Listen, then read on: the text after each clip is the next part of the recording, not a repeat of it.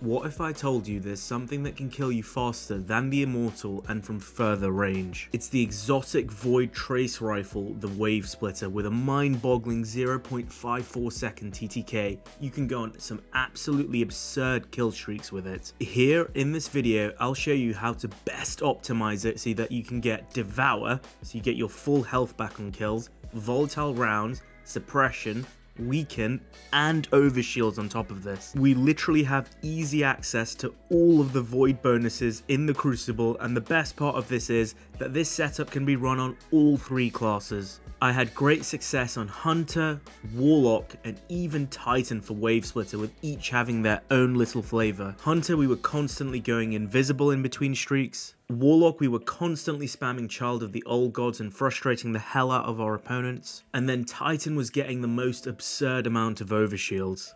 Dim link for all three classes will be in my Discord, link for which will be in the comments or description below. So the key armor mod to set up all this madness is Reaper, which when you use your class ability, be it your dodge, rift, or barricade, on the next kill with absolutely no time limit, you generate an orb of power, which opens up so many benefits. Now, Wavesplitter at base has a very impressive TTK of 0.73 seconds, which is faster than a 140 hand cannon, faster than a lot of pulse rifles, faster than a lot of current meta options in the game. It has amazing stats at base out of all the trace rifles, 100 aim assist, great stability, and perfect recoil direction, meaning it's great to use straight out of the gate. Its perk Supercharged Battery gives it maximum power when you pick up an Orb of Light. What this means is it bumps up the damage to 20 on a headshot, meaning as it's a 1000 RPM weapon, it now has an optimal TTK of just 0.54 seconds, which is absolutely bonkers. Not only that, but the gun can now also suppress enemies in this mode, and it melts supers like this one in that tiny time frame. Also, when you pick up an Orb of Power, it auto reloads the gun as well, and then thanks to our artifact perk Volatile Flow, we also get volatile rounds on top of all this.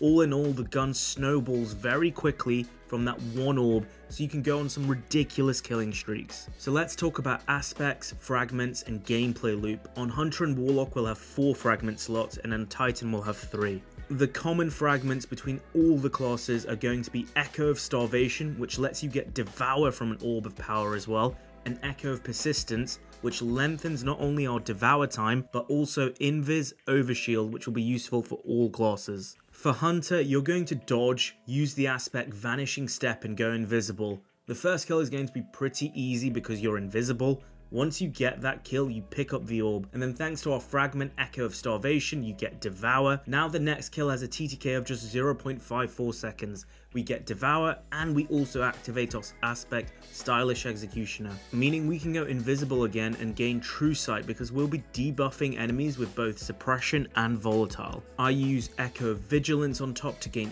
overshields whenever I'm low health, and then Echo of Domineering so that whenever we do suppress targets, we automatically reload our Wavesplitter, and we can beam multiple targets from afar without having to reload. We also generate Void Breaches from this, which also gives us another way of getting Devour. Anytime you want to generate an Orb of Power, just throw in a dodge and keep on going on those kill streaks. For the exotic, I love using Aeon Gauntlets here because anytime someone dies in a 6v6 match on your team, you get a massive 25% of your class ability back thanks to Sect of Vigor. But you can use any neutral exotic like Stompies, Frosties, or Wormhusk. For Warlock, you're going to use a Rift. I preferred using Healing Rift, but you could use Empowering Rift with Second Filaments and obtain Child of the Old Gods. Child of the Old Gods goes aggressively towards the first target you hit, slows them, and applies a small damage over time. It's actually a really powerful and slept on ability that helps you secure those 1v1 kills. Once you do get that first kill, you then pick up the Orb of Power and start the snowball.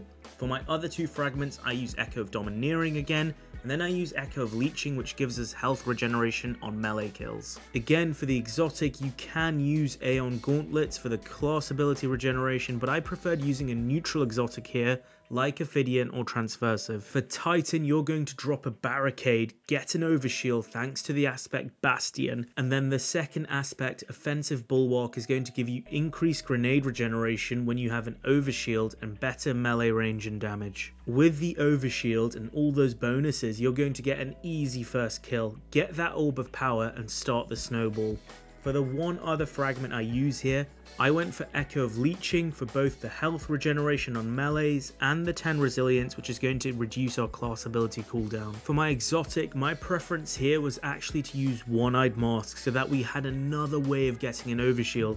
But again, you could use something like Aeons for the class ability regen in 6v6 game modes. So there you have it, my Wavesplitter Void setup that will make you a killing machine in any 6v6 game modes. It literally has every single Void buff imaginable, it's usable on all 3 classes, and it has a mind-boggling TTK of just 0.54 seconds. The Immortal eats your heart out. If you enjoyed what I talked about today, remember to drop a like and subscribe to the channel for more upcoming Destiny videos, both PvP and PvE.